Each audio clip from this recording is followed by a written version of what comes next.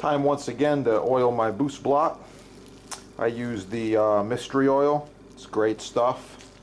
All we do is take this mystery oil, squeeze a little bit on, kind of a circular motion, and use a plastic bag. Rub it around, circular motion. This is going to do a couple things. The first thing is it's going to protect and seal my butcher block, keeping out humidity and moisture and making it more impervious towards juices and foods. So it does a lot of things actually, and most of all it makes it look really good, and it's maintaining it. So this is it.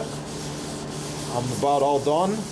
I throw the bag in my recycle bin, and then by tomorrow this baby will be totally dry, absorbs all the oil that you give it.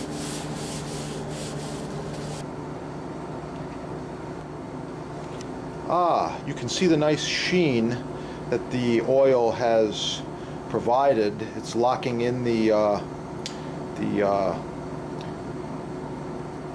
elements, keeping out the elements as well. And the mystery oil is the perfect treatment for your blocks. The board cream works very well too. I just like the mystery oil on this end grain giant butcher block. So visit the website and have a great day.